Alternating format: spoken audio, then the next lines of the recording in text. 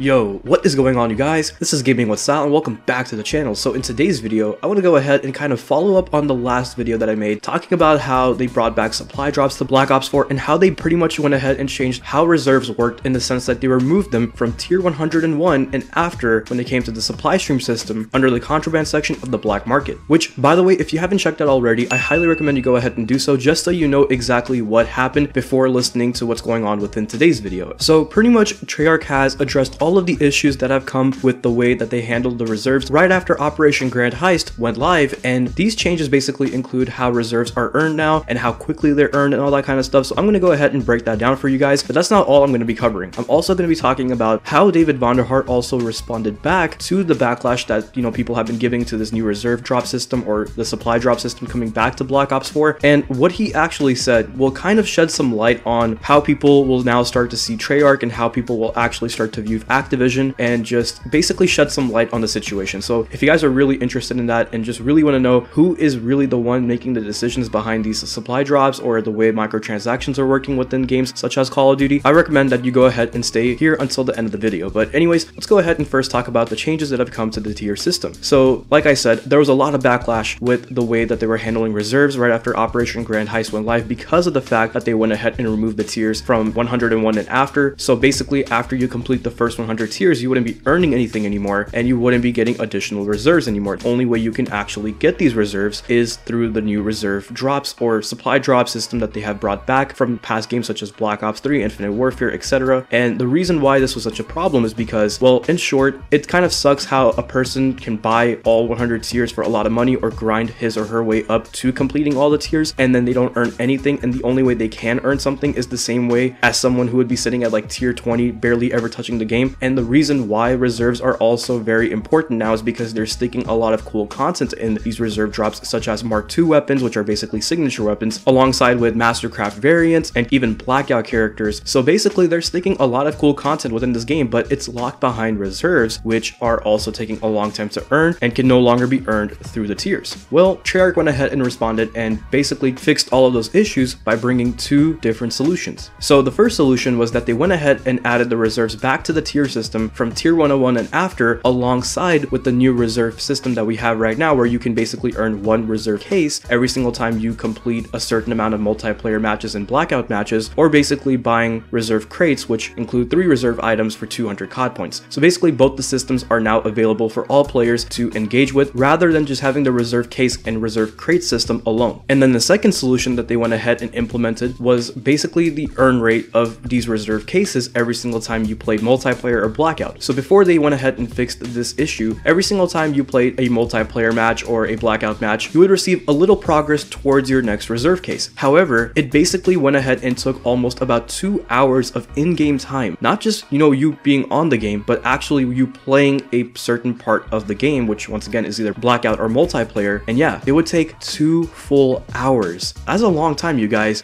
Just to get one item in the reserves, and that item could be either a duplicate or a common sticker or anything of the sort. And on top of that, if you wanted to get more than one item in these reserve cases, the only other option you had was to buy a reserve crate, which basically allows you to get 3 reserve items instead, but you had to pay 200 COD points, or in other words, $2 in real life money. Yeah, that's not fair at all. Of course people were going to get upset with that, but now they made it to where you can basically earn these reserve cases every single hour instead of every 2 hours, which in my opinion is still a very long time just to get one single item. I mean, we need to make it where we can earn these reserve cases for maybe every 30 minutes rather than an hour, just because there's a lot of stuff in these reserves, you guys. You might not realize it, but from Operation First Strike and Operation Absolute Zero, there was a lot of reserve items within those operations itself. Yeah, all of those items that people either didn't earn or didn't get, they're also being thrown back into the reserve cases or reserve crates, whatever you want to call them, for Operation Grand Heist right now, on top of the items that they went ahead and added for this operation specifically. So right now we have a bunch of different things that we can go ahead and pretty much unlock through these reserves, which basically means that every single time you also get like a sticker or maybe like a camo for an individual weapon instead of an entire weapon class, it pretty much just shows how low of a chance you actually have to get the specific item that you want. So I believe that we should earn these reserve cases every 30 minutes of in-game time rather than just 1 per hour, but at least they went ahead and increased the earn rate more than from 2 hours, because that was just ridiculous, you guys. I don't know what to say about that. Good thing they went ahead and fixed it. Now those those were basically the solutions that they went ahead and applied to the black market system when it comes down to this new reserve system. And like I said, you guys, even though it's not the best, I'm still happy about the fact that we can earn reserves in this new reserve case system alongside with tiers 101 and after. So it should be a much better system overall than previous operations when we look at it that way. So with that said, let's go ahead and move forward to what I wanted to talk about when it came to David Vonderhaar responding to the criticisms of these reserve drops or supply drops making a return here in Black Ops 4. So if any of y'all recall, I did went ahead and say that in the beginning of this video, or towards the middle, I'm not really sure where, but I basically mentioned how there's also blackout characters that are in these reserve cases within the black market system. And that's where basically people got upset with David Vonderhaar, because apparently back in September when he had this interview with Game Informer where he basically answered 195 rapid questions about blackout, he went ahead and also mentioned in that interview that blackout characters will always and solely be unlocked through missions or quests within the blackout mode. Now, well, if we look at it, we can see that some of these blackout characters are actually locked behind reserve drops or reserve cases, once again, whatever you want to call it. And two examples of these characters are Jane Doe and John Doe, which are these zombified humans that are basically skins that you can use for blackout, and they're locked behind reserves, you guys. You can't unlock them through challenges or anything, alongside with, you know, characters like Misty from Black Ops 2 zombies and stuff like that. So that's where people are getting really upset that technically David Vonderhaar went ahead and lied to the community when he said that they would be unlocked through challenges only and that they will never be locked behind loot boxes, to the point where players won't be able to unlock them unless if they go ahead and spend a lot of time trying to open each individual loot box. But now as we look at it, that's not the case anymore. So in the end, was David Vonderhaar lying? And was he actually being deceiving towards the Call of Duty community? Well, this is what he had to say in response to those type of criticisms. At the time this interview was conducted, which was previous to shipping the game, that's precisely and exactly how it worked. If I went back in time and redid this interview, I'd have to answer it the same way I did then. Things change along the way, and not all of them are design decisions. Other examples of things that changed since the interview we conducted are things like allowing specialists to be unlocked to anyone without having to quest based on inputs that players had cosmetics they earned but couldn't use them in blackout, and also adding new characters for season pass holders based on inputs to give season pass holders more content. Those two things were not exactly in the design plans at the time. It's a chicken and egg problem. I can tell you what we have done and what we plan on doing, but things change that I cannot predict or I didn't know about. And this is true with the business side of things, which have little insight into and even less control over. The alternative, which I've considered a lot lately, is just never give interviews nor answer questions. Which is it? I answer the questions as best as I can with the information I have at the time that I'm asked. If time passes and things have changed since, you could accuse me of not being clairvoyant, but a liar is someone who is purposely trying to deceive you. That's just not the case. So basically what David Vonderhaar is saying, that in the end, around the time that the game was supposed to come out, or a few months before that, he had plans on how characters were going to be used and unlocked within the blackout mode, but when it comes to the business side of things, which is pretty much where Activision is, you know, calling the shots, things changed. So I'm pretty sure what ended up happening was that when Activision saw that blackout wasn't actually making as much money as they were hoping it would, they decided that they were going to start making changes in how we unlock certain things, such as characters or blackout skins. And one of those decisions, as we can see right now as of today, is to take some character skins and throw them into reserve drops or reserve cases, and basically have it where it takes a longer time to earn them if you wanted to go with the free option, but you can get these items much more quickly if you wanted to go ahead and spend real life money on COD points and open the reserve crates for 3 reserve items every single opening. And here's the thing, you guys, I'm not trying to defend Treyarch or David Vonderhaar in this situation at all. If anyone who actually knows me on a personal level, they know that I'm someone who is pretty much a fair person, or at least I try to be, where even if my best friend is wrong and my worst enemy is right, I'm gonna choose the person who's right, because that's just who I am. I want to side with what's right. And I have been expressing my anger and my frustrations towards this game whenever I rightfully needed to, but as of right now, from what I'm listening, it makes sense. As an employee, because you got to remember, Treyarch is an employee to Activision. They are under Activision's control, as well as people like at Infinity Ward and Sledgehammer Games. In the end, we don't know what these guys actually have planned when it comes to just them and their team, and who knows, what if they actually wanted to make a game where there's no such thing as microtransactions, and they wanted to create a game where people can unlock everything for free, or maybe they actually are down with the idea if they see that their payrolls are rising. We really don't know what's going on, but at the end of the day, what we do know is that Activision is the one who makes the final calls on when it comes to business related decisions, and those things are included when it comes to decisions that are made with supply drops and microtransactions at the end of the day. Plus, when it comes down to someone like David Vonderhaar, he's only a design director at Treyarch, which means that he is only specifically there in terms of how the game is designed. There are so many different other roles when it comes to people at Treyarch, and so many faces that are playing an important role when it comes to Black Ops 4 that we really don't ever get to see or hear from. David Vonderhaar is just the person who is the face of Treyarch and always represents Treyarch. So in a way, just because he's always in front of the camera and speaking directly to us whenever it comes down to the games that he designs and he takes part in, that it doesn't mean that he's the one making the final calls or agreeing with what everything that Activision is doing. But at the same time, who knows? Maybe he does, or maybe he's with a team of people who do it. So maybe if we want to blame someone, we don't just blame him, we blame the entire team or whoever it is that really makes these decisions at the end of the day. But the point is that when it comes down to every single thing that has to do with business decisions and things that we as consumers generally don't like, Activision for sure is one of the culprits for these things that occur within games such as Call of Duty. But once again, I could be wrong. Let me know what you guys think in the comment section below of who is at fault when it comes down to these decisions, and I would love to hear your thoughts as always if you guys want to go ahead and share them. That's all I pretty much have for you guys in today's video, so if you guys enjoyed it, please go ahead and leave a like, comment, subscribe, click the bell icon so you don't miss an upload, and follow me on my social media accounts to stay connected. Links will always be in the description below, and I will go ahead and talk to you guys in the next one. So take care of yourselves,